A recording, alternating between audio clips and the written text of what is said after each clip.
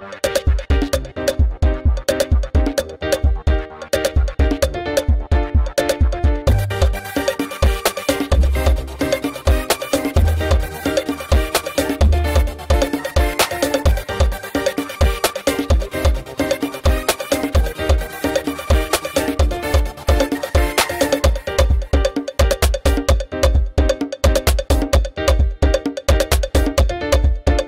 if you're having problems with infertility, menopause, fibroids, all kinds of problems and challenges that women have, today's program is especially for you.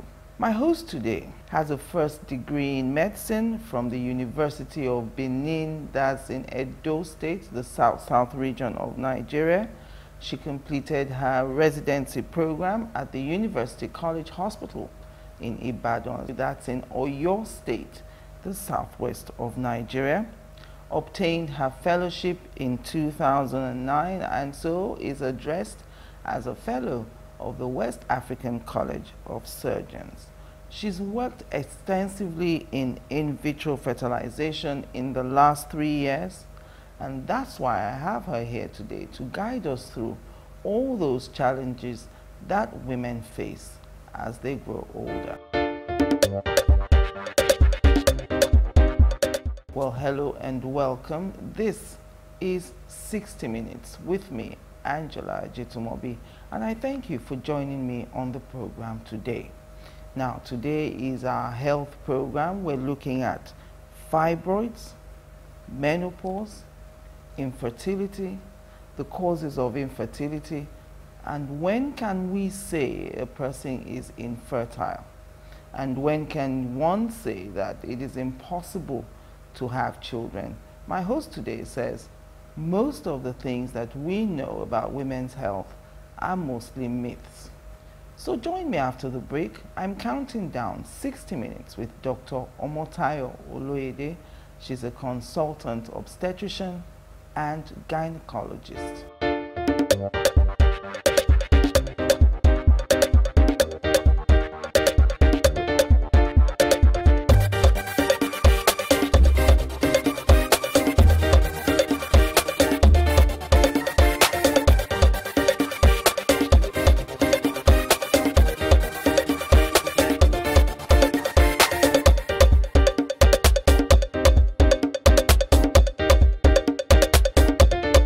Welcome back and welcome, Dr. Oloyede. Thank you very much for coming on the program. Thank you for having me. Right. Now, let's start with this. I got a question from a viewer. My last health program was with an oncologist specialist in cervical cancer. And so she sent me a question asking me to look at Asherman syndrome. It looks like she's going through that. So I just wanted to start with that for her benefit and benefit of those who don't know what Asherman syndrome is. What is it, and is it something that is curable? Asherman syndrome simply describes a situation in which a woman has what we call adhesions within the lining of the womb. It's essentially damage to the lining of the womb, which is where the embryo implants. Right. And what causes those lesions? Yes, it can usually due to surgical trauma, and it may follow infections that affect the lining of the womb. Right. Now, it is still possible for somebody who has Asherman syndrome to achieve pregnancy, but the woman will need to have corrective surgery. Right. To the lining of the womb, to some therapy, drug therapy, to be able to grow back the lining of the womb, and hopefully the woman will be able to get pregnant. Okay, so it's the lining of the womb can be replaced? Can be repaired. Repaired, okay, through like regeneration. Yeah, essentially what the surgeon would do is to try and remove the scar tissue that has formed, possibly as a result of trauma to the lining of the womb, and then give the woman some time, give her some drugs which may help to regrow the lining of the womb, and there are different degrees of this. In the severe cases, the prognosis is guided. Right. So the woman may still have problems conceiving naturally, may need to have assisted conception. And so in the severe cases, the prognosis is usually guided. It depends on the degree of, on how bad the damage is. Okay. And when you say it's caused by infection or trauma to the lining, what kind of trauma can the lining have in there that will make it injured? It may follow evacuation of the womb, following maybe a miscarriage. Infection, for example, a woman who has broken her water for a long time before delivery and is not properly treated, it may result in those kind of additions. Now, can you have fibroids and still get pregnant? Yes, you can have fibroids and still get pregnant. Okay. Is it true that fibroids are nature's way of mimicking pregnancy in women? You know, the myth out there is that when women delay having children, fibroids come to remind you that this is the reason why you have a uterus. But that's funny, really. But in a way, they are correct in the sense that fibroids tend to be commoner in women who have not had children. Right. Women who do have children do have fibroids, and as well, they do get pregnant. Yes. But it tends to be commoner in women who have not given birth. Okay. You said they can still have children. Yes, it depends. Now, for fibroids really are not a cause of infertility, because we see pregnant women with fibroids all the time. Right. But then it depends on how big they are. Some can grow so big there's no space for the baby to stay in the womb. Some can be there and they don't cause any problem. So as a cause of infertility, it's not strictly true, but it may contribute to the inability to get pregnant or carry a pregnancy to term, depending on the positioning and the size. And the size, because it may squash the baby up in there. Yes. Okay. I like to be graphic, Dr. Oloyede. Okay, so why is it that some people are scared to remove fibroids? There is a tendency out there to think that when you have fibroid surgery, you will die. It's like, you know, a fait accompli. Going for fibroid surgery equals death. Well, I won't say the affairs are unfounded. There have been some even high-profile cases of people who had myomectomy. Yes. And the cause of death is usually due to hemorrhage, bleeding during surgery. Okay.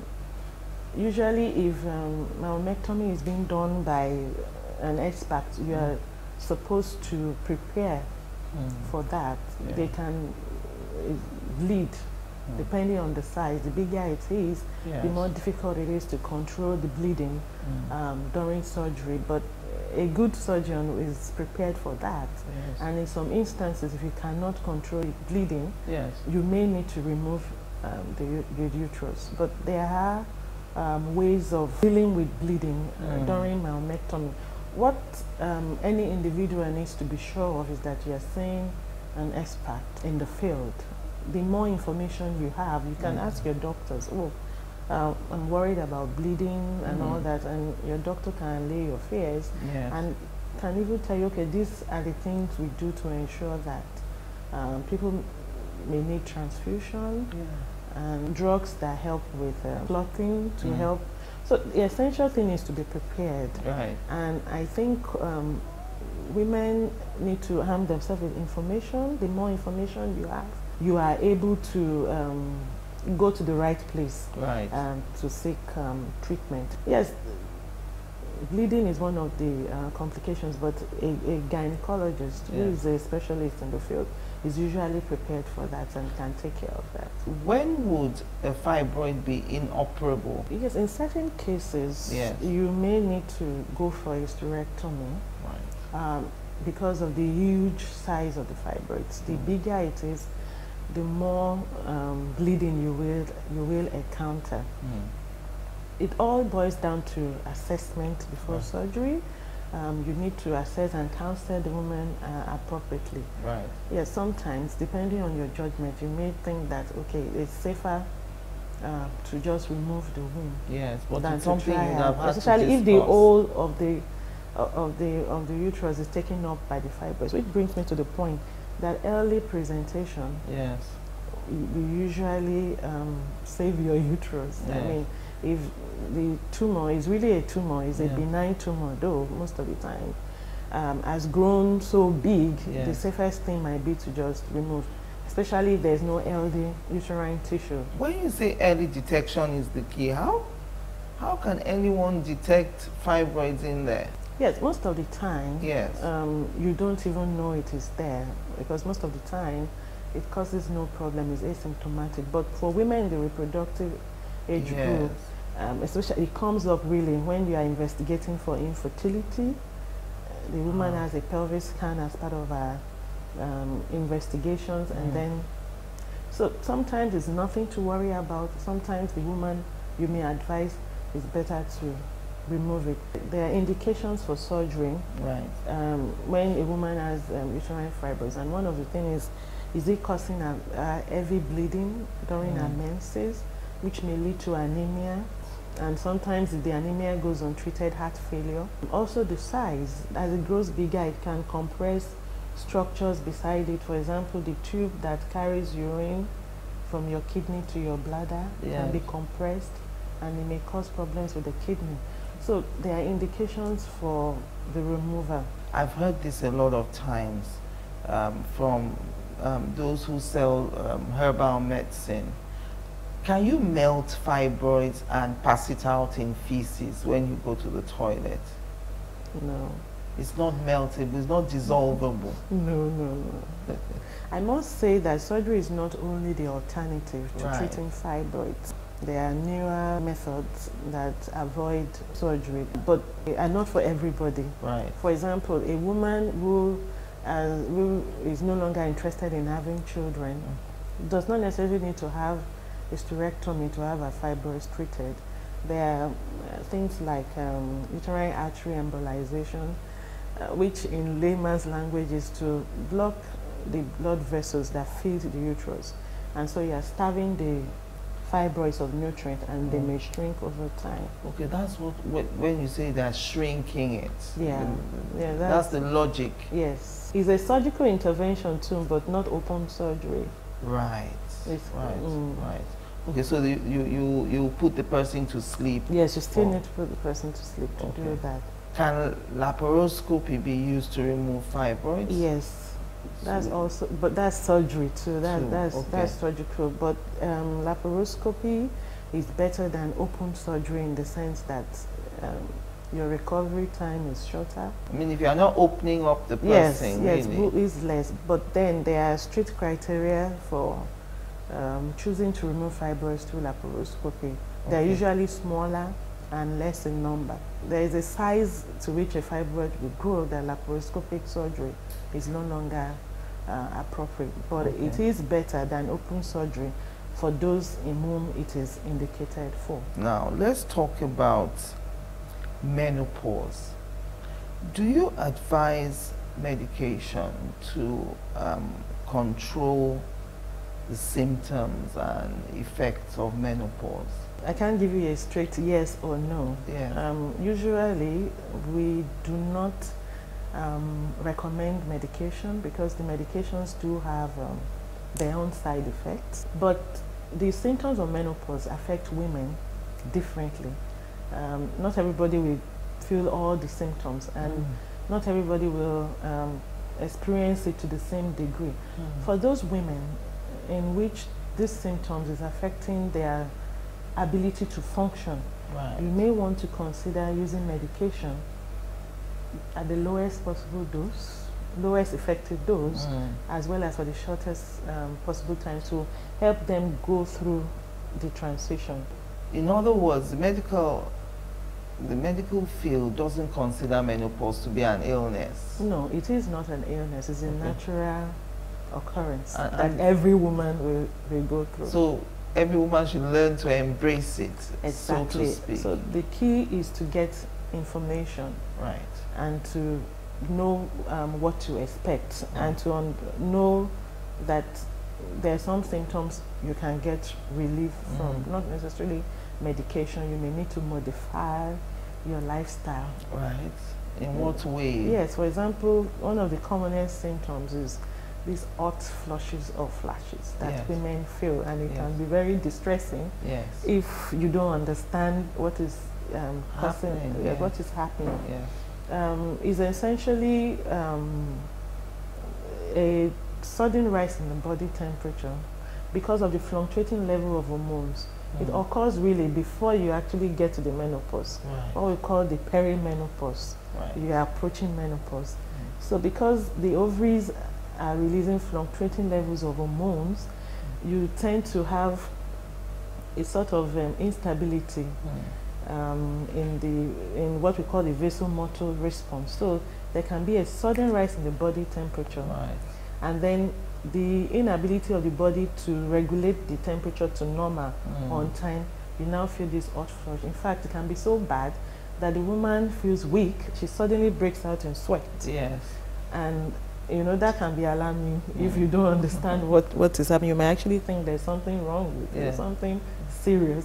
So, but you can, yes, drugs can be prescribed for women who really can't cope. What we call hormone replacement therapy may help with it. But then you can do some lifestyle modifications. You don't wear tight clothing. You learn to wear clothing that you can easily remove. Stay in cool places, or try to find yourself when that occurs. Drink a lot of cold drinks to cool yourself down. In that perimenopausal period, before the full menopause comes, can a woman still get pregnant? Yes, it is possible for a woman to get pregnant, but compared to the reproductive years, the chances are reduced because a woman still ovulates. It's just that it's not regular. So the possibility of pregnancy is still there. It's not zero. It's now zero after you've achieved menopause. That is through natural means. So it's still possible, but the chances are very much reduced. All right, so we'll take our first break now. Join us again after the break. Who knows abi better thing? Abi who no like better thing? All these fine things wey dey see so. Na money government dey take do am now. Abi, as in, it's like, you know, I mean, excuse me, I dey pay my tax. I dey do wetin? I dey pay my tax. Say you don't pay your own tax. Have you pay your tax? Pay your tax. It's your civic responsibility. It's your duty. It's the law.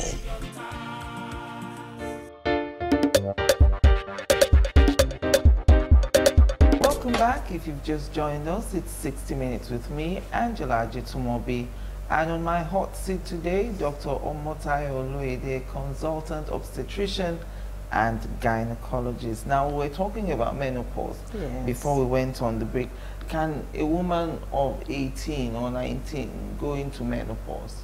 Extremely rare, but it is possible. There's some group of women who have what we call premature ovarian failure. Premature menopause is menopause that occurs before the age of 40. Some women are born with abnormal ovaries that are not functioning properly. Such women can go into menopause earlier. And also women who have had surgery and had their ovaries removed, what we call surgical menopause, can go into menopause before their middle ages. So when the ovaries are removed, menopause will come on? It's sudden. There is no transition for such women. You remove the ovaries today, the next day? Yes, they're already in menopause. They don't have the chance to go through that transition.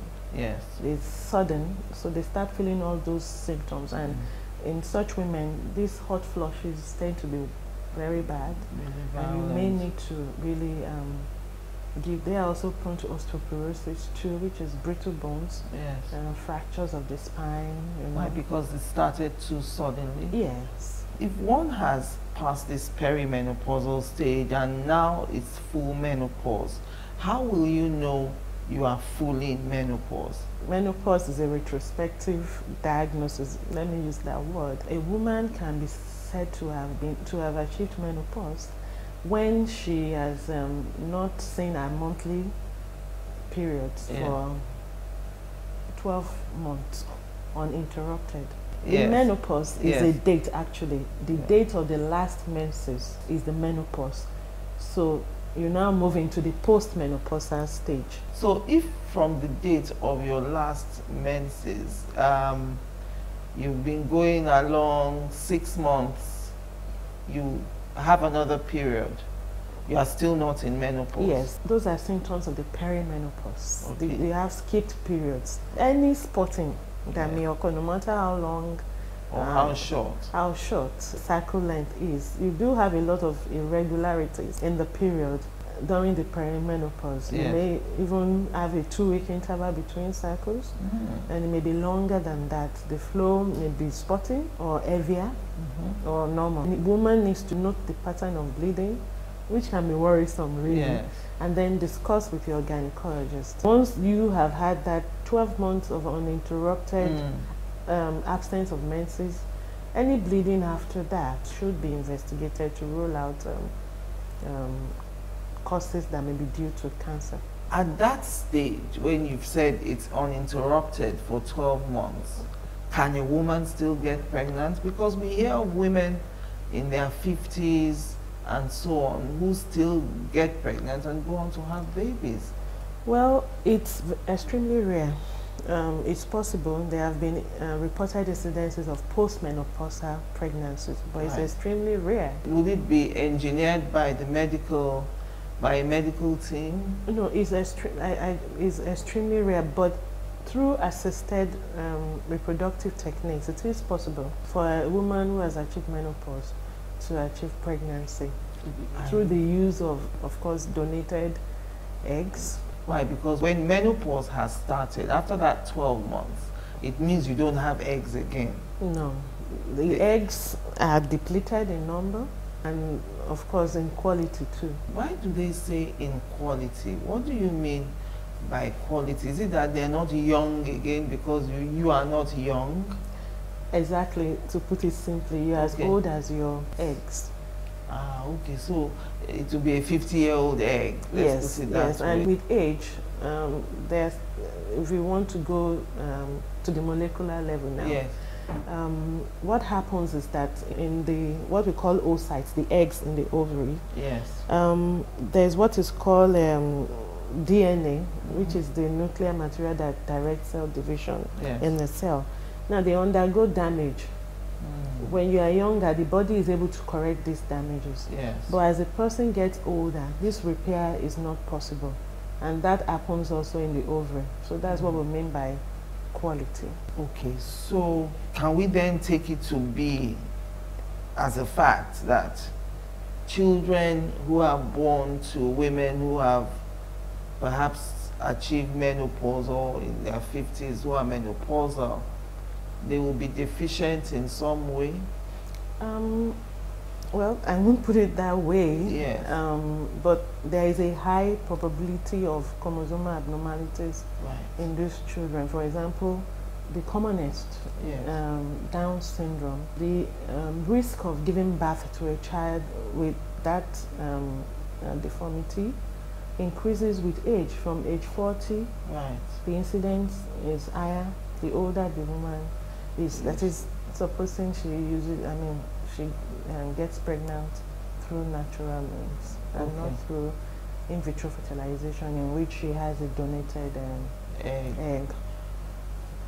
I mean, what are the risks with this donated egg?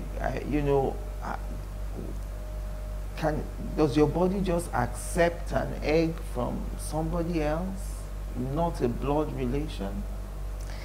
Yes, the woman will be given some drugs to enhance our body to receive this. And accept it. Yes. So it's not straightforward like that No, when you hear egg donation. No, it's not straightforward like that. I'm sure you've heard all these stories about baby making factories and so on. Do you think it's time for the government to consider regulating the business of surrogacy so that that's an option for all these women that are getting scammed in these baby making factories? Yes, I think it's about time that... Do we have surrogacy in Nigeria? Yes, we do, but it's, at this level there are no laws, there are really no regulations, and people do people do it openly or no, people don't do it openly. They don't do it openly.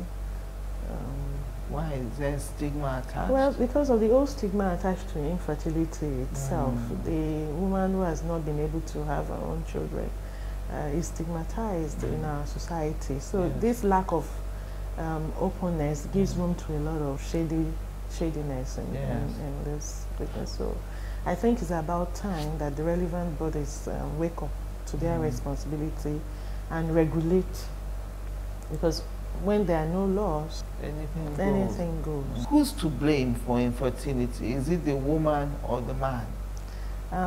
Infertility is a couple's problem. Research has found that half of the problem is from the woman, also an equal is from the man, and there's some, well, there's a 40%, there's a 20% that is both of them, and sometimes it's unexplained, it's nobody's fault really. But we want to think of it as a couple's problem. How can you state categorically that this person is infertile? You want to take a good history, you want to take their gynecological history, and in some instances obstetric history too, their past obstetric history, and then you want to examine them and then run some investigations before you can say, okay, you are infertile and you will need assisted reproductive techniques, which is not only IVF. How long is it normal to have been trying for a baby before a couple should start to panic that, you know, this baby isn't coming?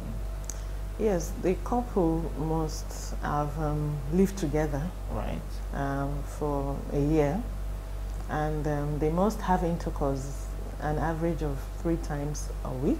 So are you saying if they don't live together but they're having the same intercourse, does that... Well, they must cohabit. Right. Otherwise, you can't say for sure, because a woman can ovulate any time in the menstrual cycle. Right. So we think that an average of 3 times a week, instead of saying just have intercourse around the ovulation period, increases the chance of achieving pregnancy. Right. However, now depending on the age of the woman, which is very, very important, the management of infertility, if the woman is above 35, you won't want to use that definition of after 1 year of not being on contraception, having adequate intercourse, then and nothing is happening, then they should seek help. But if the woman is older than 35, it is advisable to seek help earlier, preferably after 6 months, because from that age, women tend to have problems conceiving. So you're over 35, you've been trying for 6 months, you're 25, you've been trying for a year, it's time to see a doctor. Yes. Do you see the doctor alone? It's advisable for the couple to come together. Yes, because you really need to see the two to be able to know exactly what the problem is. So you don't just treat the woman. Yes, and ignore the man. Yeah. In your practice, do you find that the men are reluctant? I'm asking this because I've read, you know, many letters in papers and, you know, tabloids where the man equates ejaculation with the fact that he can, you know, he is fertile. No, it's not the same. Yes. The ejaculate is made up of so many constituents. So Right. a man may be able to ejaculate, but there are no sperm cells in the ejaculate. The basic thing for the man is to have a semen analysis done before he can conclude that he is okay. Do you find a reluctance on the part of men to come forward? Yes, and I think it's because of society's expectation. It boils down to the stigma too. Most men don't consider themselves men if they're unable to get their wives pregnant. And so the women usually seek help because society puts a lot of pressure on the woman. Everybody looks at the woman first. But now research has shown increasingly that male factor is becoming more and more important as the cause of infertility in a couple. Right. So you don't just focus on the man. You must see them as a couple and investigate them as a couple, and then make your diagnosis and prescribe the appropriate treatment. With those miracle baby factories we hear about, one fact keeps coming up. The fact that they tell these allegedly pregnant women that the babies won't show on the scan. Is there any time that, you know, a woman who is pregnant will do a scan and the baby won't show? There's nothing like that. The baby can hide somewhere. No. I'm just wondering. No. So No. it's not possible No, that it's you not do a possible. scan and you will not see the baby? Yes, it's not possible. Can a woman with blocked tubes still get pregnant? Yes, but through in vitro fertilization.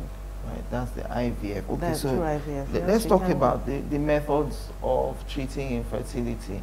I've got IVF, which is your specialty. I've got intracytoplastic sperm, ICSI injection, intrauterine insemination, IUI, testicular sperm aspiration, TESA, and laparoscopy. All the babies that will be born through these methods, will they be normal? Yes, the first IVF Yeah. baby is normal. She's been able to carry her own pregnancy, which was a natural pregnancy, and giving birth. So, in retrospect, conventional IVF, we've been able to follow her up and see that, okay, there's nothing wrong with babies born through the conventional IVF. Now, for ICSI, Yes. which is intracytoplasmic sperm injection, Right. a single sperm is injected into the egg Right. during the process of is a type of in vitro fertilization. In a lab. Yes, in the lab for male factor infertility. Really, Right. that's what ICSI treats. So far, there's no abnormality in those children that is not commensurate with what you find in children who are conceived through natural means. But they're still teenagers now, so until they reproduce to them, we can be sure. But so far, there's nothing. You know, because just, you know, as a layman thinking that you've extracted a sperm and you are forcing it into the egg Yeah, in injecting a lab, it. injecting it. Yes. How do we know that something didn't drop off the sperm, like the hand or No, nothing like no. that? There is a special machine called the ICSI machine that helps you do what we call the micro manipulation. And the IUI, intrauterine insemination, what's that? Is one of the simplest form of assisted conception. Is used really when the man has what we call borderline sperm parameters. A mild low sperm count. That is, the sperm count is not normal, but it's still borderline. So it's used to help the woman get pregnant, even though the sperm parameters are just mildly abnormal. In other words, the sperm Of the husband is put into the uterus of the woman. Yes. Why? The sperm is lazy? No, they count. Okay, they're Yes. not enough. They're not enough in number. That's when Okay. you do that. Okay, so There is a criteria for that. So the count cannot be below a certain number, it won't, Right. it won't be appropriate. The woman's age comes into it, the tubes must be open. We'll still talk about infertility when we come back from this break. So join us again after the break. I don't think there's somebody in this Nigeria who can give you that kind of prediction that this is any part of Nigeria can enjoy 4, 5, 8 hours of power. Because there are so many challenges in putting up power plants. It's not just a plant, but to also have the fuel to drive the plant. Sometimes gas, and these are not dependent on you. So if you go and boast and say in the next 1 year, I'm going to give every Delta or every person in my state 18, 24 hours, that is politics, because it may not happen. The gas you are hoping to use, at the end of the day, it might not be there. So we have a lot of these challenges that we're dealing with.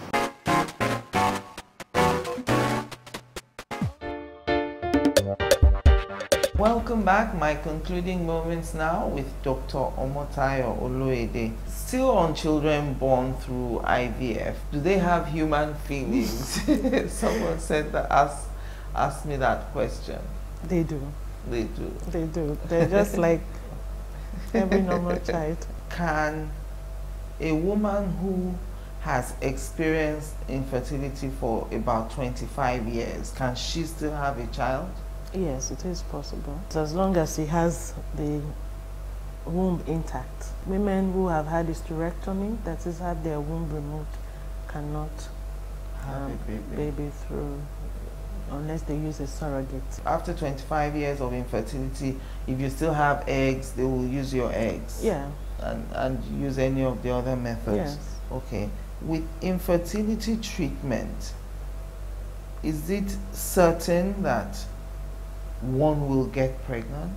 What infertility treatment does is to improve the chance of getting pregnant. In vitro fertilization, usually older women, one above 40, the success rate is reduced. Such women, to increase their chances of getting pregnant, are advised to use donated eggs, usually from a younger woman. The issue of surrogacy comes in too if the woman has had her womb removed. In extreme cases, really, most people can be helped by coming forward to seek help. If a woman is not ovulating, can she still get pregnant? Yes, she can get pregnant by giving her drugs to help her to ovulate. If a woman is not ovulating, what is the reason why she's not ovulating? Is it age? As she achieved menopause, those women will benefit from donated eggs. But if she's still within the reproductive age group, she's young, the commonest condition that will cause this is what we call polycystic ovarian syndrome or polycystic ovarian disease, which she can be given ovulation-inducing drugs, and she may be able to achieve pregnancy. What causes polycystic ovarian disease? Really, the cause is not known, but these women tend to have so many eggs in the ovaries, but they are arrested in their development. They do not release these eggs. They may have other medical conditions that need to be treated for them to be able to achieve pregnancy. Okay, so the fact that you are not ovulating doesn't mean you don't have eggs inside you. Doesn't mean that you don't have eggs. Are blocked tubes very common in this part of the world? Yes, it is. Why do you think that is? It has to do with the poor healthcare seeking habits of our people.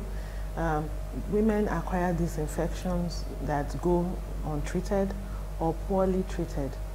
And that may result in blocked tubes. That's usually an infectious cause. That's what is commonest, and is one of the leading causes of infertility in our environment. In women? Yes, in women. When you say infections in the vagina? Sexually transmitted infections. What kind of diseases will go in there and block the tubes? Well, if a woman acquires gonorrhea, chlamydia, those are the two commonest causes of blocked tubes. How will you know you have these kind of infections? I mean, will you know you have chlamydia or gonorrhea? If a woman has any discharge that is not normal, she should seek medical help. What do you mean not normal? If she has a discharge that is maybe smelly because women do have discharge normally that is heavier than usual, enough to wet the underpants. Right. You might want to investigate it. The normal vaginal discharge is usually not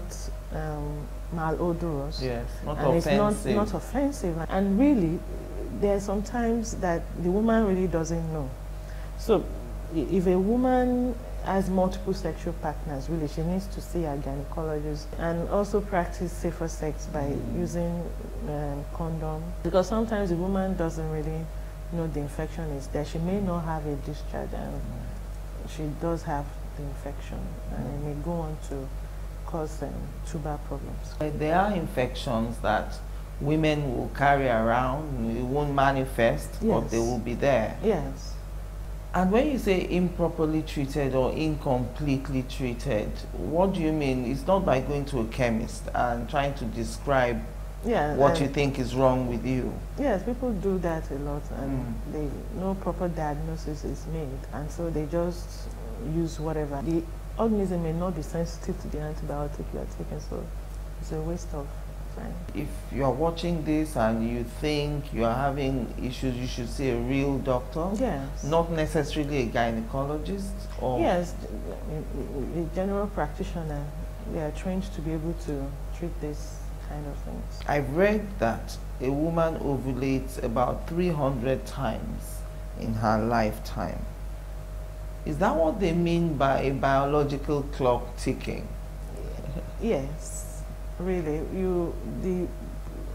We are born with a limited number of eggs, and every time a woman ovulates, really, it's not that only one egg she recruits, but she recruits quite a number. Right. Only one gets released at ovulation, the rest just die off. As time goes by, you're actually depleting your egg supply. Your eggs, yes. And the egg supply ends when menopause.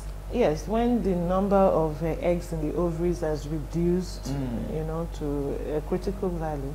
Yes. The body's ability to produce the hormones that make us women, the ovaries, start winding down, really. And so you have less and less of the hormones being produced, and that is really what is responsible for the symptoms that occur during the perimenopausal years, before menopause finally happens. So you say those hormones that make us women. What do you mean by that? Are you saying when women go into menopause, they become like men? No, not really, but that hormone, estrogen, is responsible for our appearance as women. Is responsible for a lot of things. Women may start experiencing physical changes. For example, the skin may not be as supple as when they are younger. Okay. When they were younger, they may experience a dryness of the skin. It's as a result of the withdrawal of this hormone. In the genital area, you may have a loss of elasticity, so the woman may have problems during intercourse, having painful intercourse. She may have trouble holding urine. Wow. Wow. So it can be that that extensive, these changes that women go through. Some of them do disappear once you have gone through the transition, like the hot flushes, but some of them will continue long after you have achieved menopause. Change in breasts, you know, size. But it will reduce.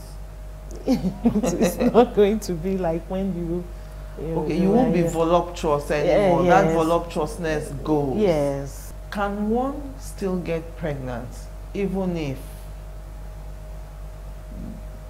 they have what you call unexplained infertility? Yes, because what unexplained infertility means is that there is no known cause for the infertility in the couple. You've investigated both of them and you've not found any cause, really. Yes. So they can benefit from assisted conception techniques. Yeah. Provided they have sperm and they have eggs. Yes. They do. It's just that they are not getting pregnant. What we mean by unexplained, that is, the woman Everything is intact. Everything is intact, and yet they're unable to achieve pregnancy together as a couple. So they should, they will benefit from assisted conception techniques. So it's not an excuse that the reason they're not getting pregnant is their spirit don't go with each other. No, no. Nothing like that. Nothing like that. The inner lining of the womb becoming hostile to fetal implantation. What does that mean? If you and I agree that the whole aim of the woman's uterus is to carry a baby, and the baby now gets there, why will that place be hostile to the fetus? Some people have what we call autoimmune disease. They produce these antibodies that attack the fetus. Right. In natural pregnancy, the fetus really is a foreign body because it's the egg of the woman and the sperm of the man that forms the baby. Right. But nature has a way of protecting the baby from the woman's immune system. Some women are unable to produce what we call blocking antibodies to make the body accept the baby, which is really foreign to the body. So some women are unable to mount that response. So they produce antibodies that attack the fetus. And what would you do to they can be treated. They will be given drugs to help their body and allow them to carry their pregnancy. Will they be given the medication before the pregnancy or when the pregnancy is there already? Depending on when you can start at any time. And is menopause tied into high blood pressure? Is it true that menopausal women do tend to have high blood pressure? In some women, not all. That's the time that they do develop heart disease. Right. Yes. Some research has shown that the hormone that makes us women, estrogen, has a protective effect on the cardiovascular system, and that on the withdrawal of this hormone, which is what happens during menopause, that the risk of cardiovascular disease in women goes up. But it doesn't occur in all women. But so the woman needs to, I mean, everybody needs to check their blood pressure really. But for some women, a small group of women, it coincides with this period of their life.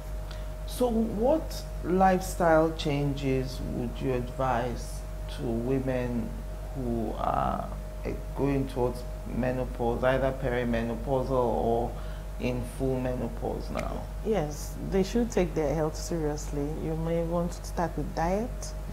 You want to reduce your salt intake. If you can avoid sugar altogether, better. You want to do exercise to keep your bones strong. You want to take supplements, make sure you are eating right. Less of carbohydrates, more of fiber. When you say less of carbohydrates, a bag, bread and less of rice. that, really more fiber in your food, more fruits, vegetables. And you may want to take supplements like calcium supplements, vitamin D supplements, because your risk for cancer goes up with age. You should have a mammogram done. What about the pap smear? Yes, in fact, a woman should have a pap smear throughout her reproductive years. Throughout, once a woman is sexually active, she should have a pap smear. So, but when you are in menopause, is there any point doing a pap smear? Well, so yeah, because there is a point. But if you've had normal pap smears, after a while, you can stop screening, maybe at age 65 and above. Because if you've had normal pap smears all along. Why are you more susceptible to cancer, in menopause? Well, in old age, really, whether you're a man or woman, the ability to repair damaged genes, damaged DNA reduces with age. So the body is unable to do, this repair. So you now have abnormal DNA which is what directs, the activities in the cell. So you can have abnormalities that may go on to develop into cancer. There are certain genes in our body that help to control this process of cell division. If the body is unable to repair this damage, you may remain, although it's not really as simple as that. All right. And finally, is it possible that every woman will have a child? No. It's not. It's not. Some women just can't get pregnant, but it's a small group. When you say just can't get pregnant, can they get pregnant on somebody's egg with a donation? Yes, but some can't carry pregnancy. It's either the lining of the womb is totally destroyed, or they have medical conditions that will make it unsafe for them to carry pregnancy. Such as? Well, if they have kidney disease, such women, or very severe hypertension, such women are advised not to, because it may worsen their condition. Right. So surrogacy is an alternative. With surrogacy, can the child bring some funny things that both parents didn't have because not the mother that carried the child? No. There is surrogacy in which you use the egg of the woman who is going to carry the pregnancy, and there is one in which the gamete is from the couple. She just helps them to carry it, incubates it for them. Yes. So no, nothing like that. So if the egg and the sperm from the man and the woman is just going to be incubated by this third person, can the fetus acquire some of the traits of this third person? No. Not at all? Not at all. I think you've educated us enough today. Thank you very much for coming on 6 Minutes with me, Dr. Oloyede. Thank you for having me. Well, that's it for this week. Don't forget to like 60 Minutes with Angela on Facebook. Alternatively, follow me on Twitter, Angela at 60 Minutes. Or join me same time, same day, same station. You never know who I'll be spending 60 minutes with. I'm Angela Ajitumobi. I thank you for the pleasure of your company.